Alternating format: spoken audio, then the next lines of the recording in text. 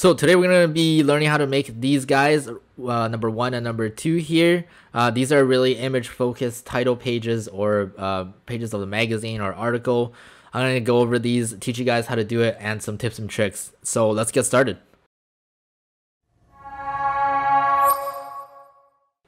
Okay, so we just have our standard 8.5 by 11 spread here that I've created. First thing I like to do is go into our masters page, go into layouts, and create guides. Now we might not necessarily use the guides, but they are always there to help us. I like to do just a simple 4 and 4, and then lower the gutter a little bit. When you're beginning out, I really suggest using the grid, but once you get a little bit more experience doing this kind of stuff, it's okay to kind of not use the grid.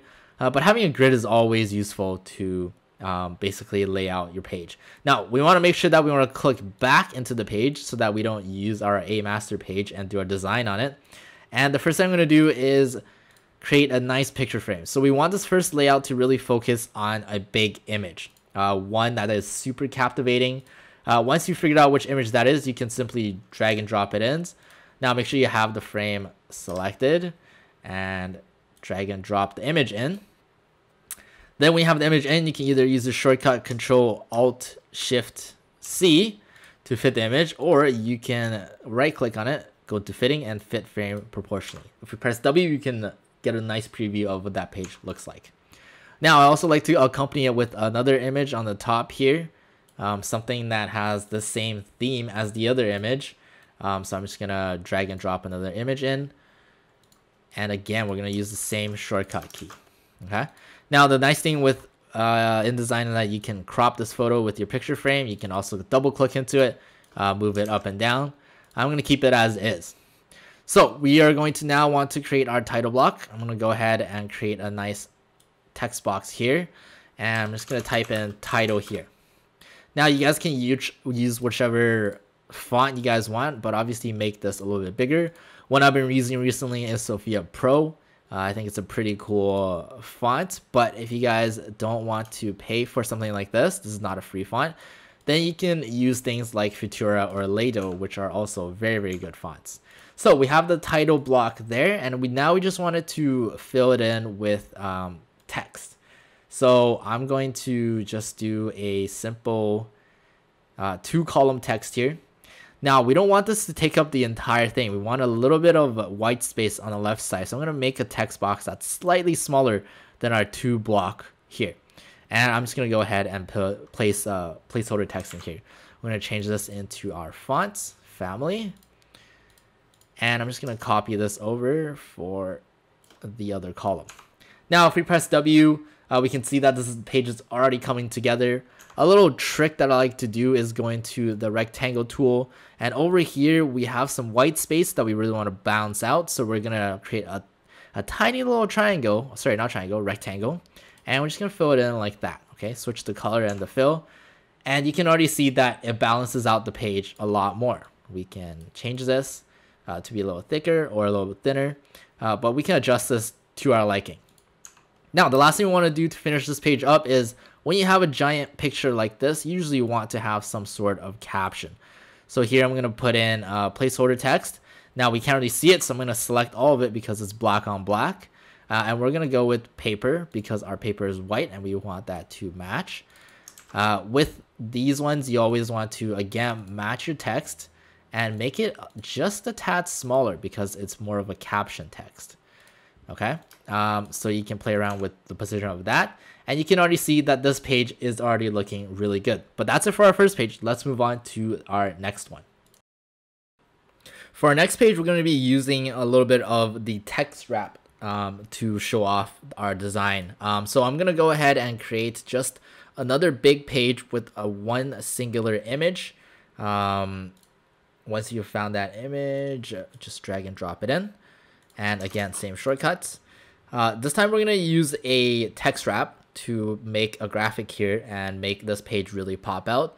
The letter I like to always use to demonstrate this is V. So we're going to just drag a simple box, text box, and then we're going to go in here into object and just go ahead and, oh, maybe not object. Let me see which one. Sorry, yeah, it's in type. and we're just gonna create outline for this text. So what that does is instead of a text, it's now a object, so we can scale it. I did forget to change the font of this. Usually we don't want these serif fonts that have tails on them when we're trying to do a text wrap. Sometimes you do, but usually I don't like to do it. So I'm going to go ahead and undo, change the font of this to our Sophia Pro. And then we're going to do the same thing. So going to type, create outline. And I'm just going to scale this up so you guys can see it. Okay, now we have an object for this. Because the picture for... because the big picture that we're using is more on the darker side, we're going to change this into a lighter V. So it's going to be a white V. If you press W, you can see that V is right there. And we're going to accompany it with some text. So maybe the text is 2 blocks like this. And then placeholder. And we're just going to, again, change this to white. And we are going to set up a text wrap on this V. How you do that is go into Windows and check on the text wrap tab. You can also place it over here into your quick bars. And we just want to make this V wrap whatever is around it. So the one I like to use here is wrap around object shape. And just put a nice 0.2 inch margin on it. That just means whatever you have, there's an outline and it pushes the text outside of this thin line here. So now you can see if we move our text in to where the V is, it'll wrap around the V. And I like to just get the V clipping a little bit outside the page. And then maybe this just fits in the grid, something like this. Again, play around with this until it makes sense for whatever you're trying to do, right? And then we can drag this out a little bit so the V is in the frame, but not taking up a lot of it. Okay, so something like that. You guys can play around with this, but this is just really using the text wrap to kind of showcase what we can do with it. Now, once we have that, we want to balance it out with the other page. So first thing I want to do is anchor it with the picture always. So we are going to just drag and drop. This is the other way to import. So you see a little icon, and then you can basically drag however big you want the image to be. Now I'm just going to scale this so that it fits in our grid. Maybe it'll take up the bottom part of our page just to anchor it. Now you can notice that this page itself, sorry, not this page, but this picture itself is not going to be full bleed, meaning the margin you can actually see, right? Unlike this big image over here. So now that we have that, we're going to use some of our same tricks. So we're going to fill this up with 2 columns of text. Again, not really taking up the entire column. And we want the column of text to be really an extension of the picture, okay? So I'm going to change this to our Sophia Pro Lights and just duplicate this to meet the margin over here. Okay, it's a little bit tight on the bottom, so I'm going to drag it up just a tad.